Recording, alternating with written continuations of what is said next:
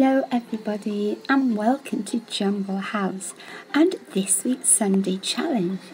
We've had a lot of fun this week making these strange little creatures out of bits of types and things that we found in our jumble box. We've got lots of ideas about what to do with them and we call them the Jumble Tufts. You can see why, can't you? Yes, they've got very tufty hair and very tufty ears. They're very simple to make and you've probably got most of the things already at home, or you can just improvise a little. Look, you just need some bits of tights and some stuffing or cotton wool and maybe some old laces and Velcro, and you also need glue and a pair of scissors and maybe a needle, and so it is important that you have an adult to supervise. So first of all you cut a piece of the tights so that you've got like a small tube, and then you get a ball of cotton wool or wadding or stuffing and you stuff the centre of your tube, making sure that you've still got some coming into the outside bits, which will be the ears, because otherwise you won't get tufty ears. And then you secure both ends with your rubber band or your hair bands. And of course then it looks like this, just like a Christmas cracker. You probably will have to cut some of the fabric that will make up the ears, but just be careful you don't cut too much because it does spring back. And then it's time to put on the eyes. But before you do that, don't be too impatient. Give it a good squeeze and a pull and make sure you've got a really good ball shape. And then you can stick on the eyes, either self-adhesive or you might need to use a little glue. And the nose goes on as well. And then it's time for the hair.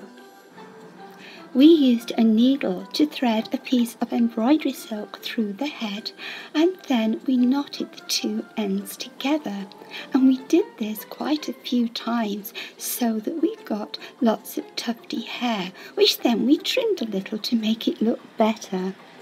But if you don't want to use a needle, you could try sticking the hair on. Or maybe you could make a little hat out of something, maybe a bottle cap, something like that, and stick the hair underneath with some glue and then put the hat on top of the Jumble Tuft. For the legs, we just cut some very long laces up. You could have them different lengths, you don't need to have them the same length, and we stuck them to the back of the Jumble Tuft. And then we got some of this double-sided sort of like sticky Velcro tape, and we cut little oval shapes out and stuck them together onto the bottom of the laces to make the little shoes.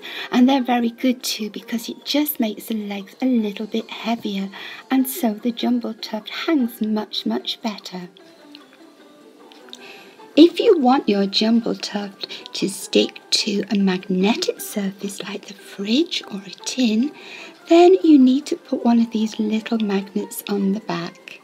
But if you want it to decorate a bag or a sweatshirt or a hat, then some Velcro is a good idea.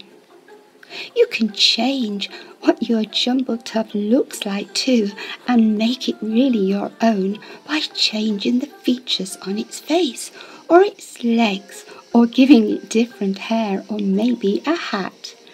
So have lots and lots of fun making your Jumble Tufts. And that's all from me, Georgie, and from everybody at Jumble House for this week. I hope you've really enjoyed this and that you will subscribe to our channel and like our Facebook page. There'll be lots more from Lizzie Witch and some more stories, as well as a new Sunday challenge next week.